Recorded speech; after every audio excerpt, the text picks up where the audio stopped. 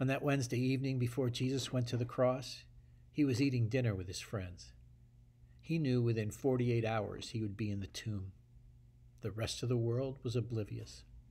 Have you ever had one of those moments when your life was put on hold, perhaps a major surgery or the death of a loved one, and you're surprised to look out a window and discover the rest of the world is continuing on its merry way? You feel alone.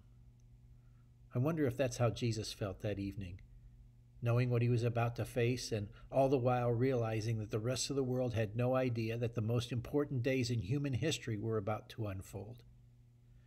Perhaps for us it's a comfort to know that we're not alone. Right now it seems the whole world is on hold.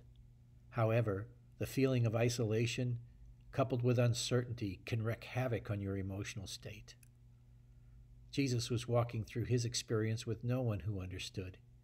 Even though he was surrounded by friends, he must have felt very alone that day. And then a woman showed up.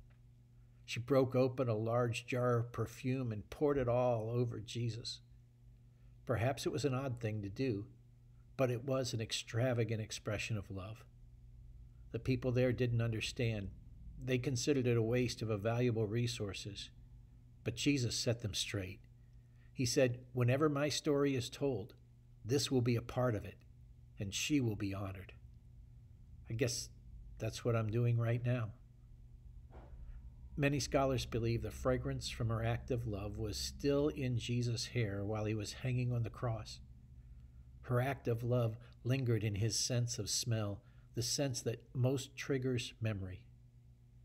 When you perform an act of love, it lingers too. Instead of focusing on what you don't have today, ask yourself how you can show the love of God to someone. It might just be the thing that gets them through today, and tomorrow, and the next day. Thanks for letting Jesus shine. God bless you.